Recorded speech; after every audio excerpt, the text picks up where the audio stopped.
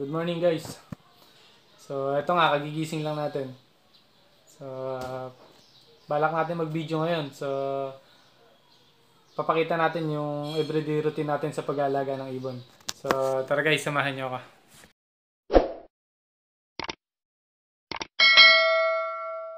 So bali guys, nandito nga tayo. So samahan niyo ako sa everyday routine ko. So mawalis muna ako guys bag at magpaparoutine.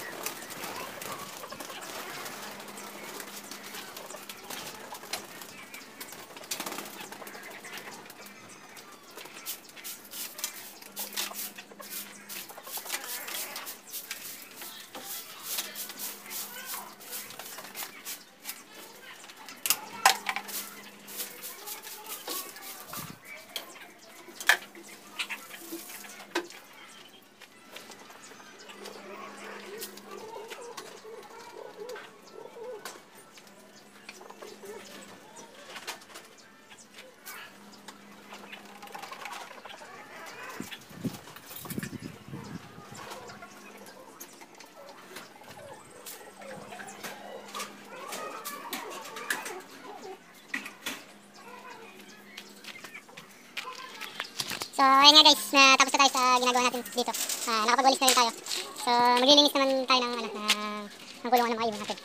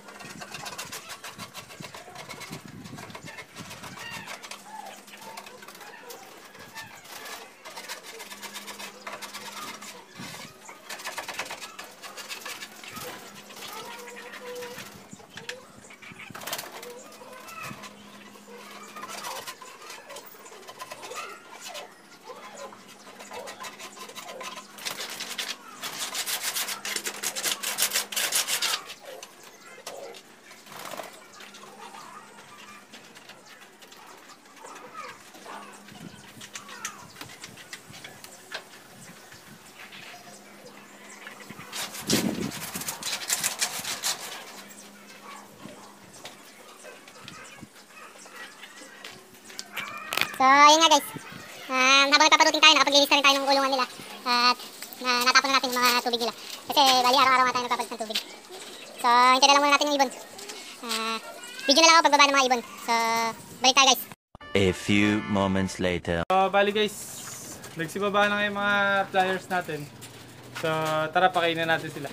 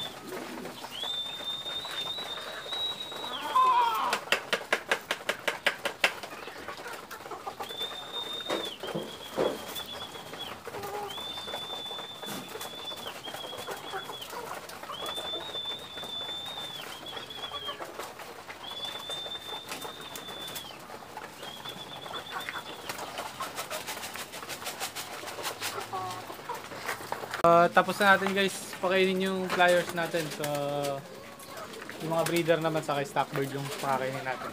So tara.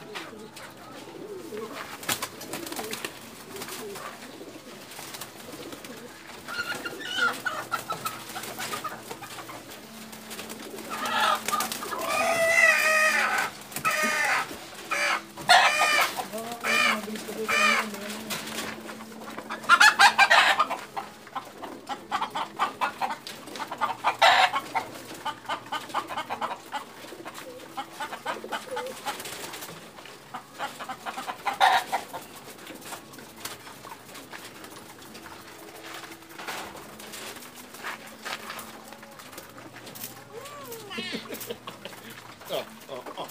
ka puno.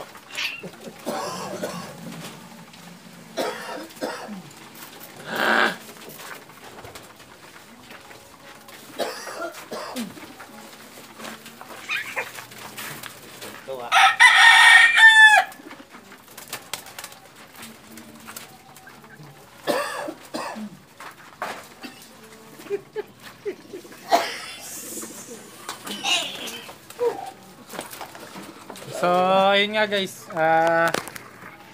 Tapos na nating pakainin lahat.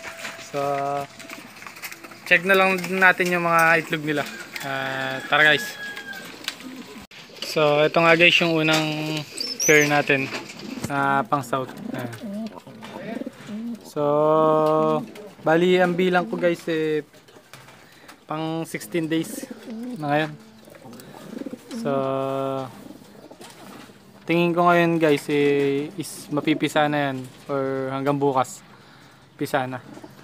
So bali hindi na rin natin gagalawin masyado. Silipin lang natin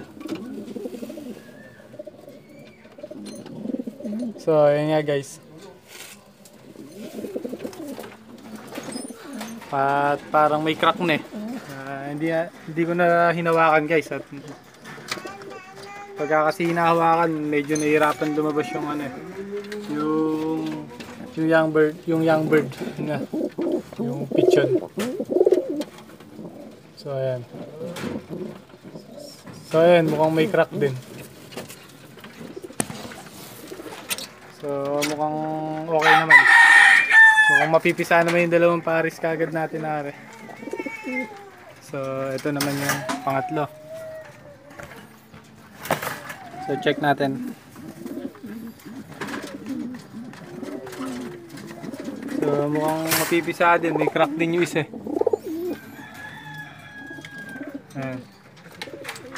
So guys, update natin kay Tatang, mukhang malapit na mangitlog yung yung hen. Sana mabuo at makapagpalabas tayo ng magandang kulay na off color.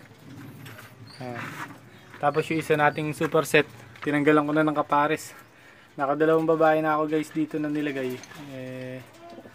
Wala, ayaw pa rin parisan So bali ni-stack ko na lang siya.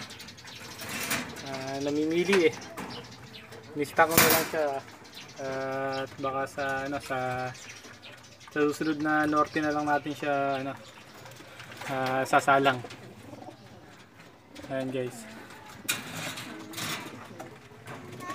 Bali nakuha na naman natin siya ng anak. 5 yung anak natin na ilalaban sa kanya. Ayan guys. Bali 2 dito. Ayan. Ayan yung isa. Tapos yung isa. So sana matuloy yung summer. Pero mukhang medyo palabo na guys. Matuloy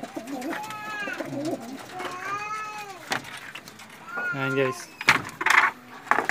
Tapos nandito yung 3 niyang anak. Ito yung isa.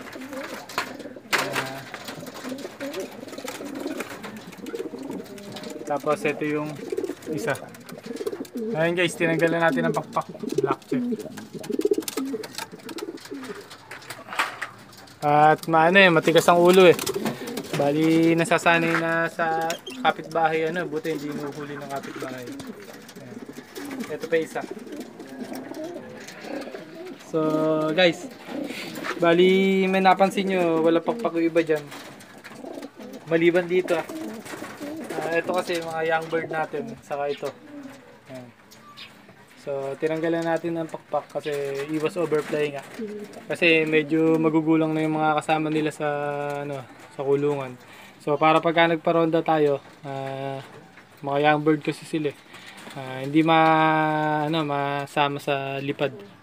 Kasi lumalayo na yung mga matatanda nating ibon So kaya tinutulan natin ang pakpak. So guys, hanggang dito na lang video natin. So salamat sa mga sumusuporta pa rin hanggang ngayon sa vlog natin. So hanggang sa susunod na video na lang ulit natin.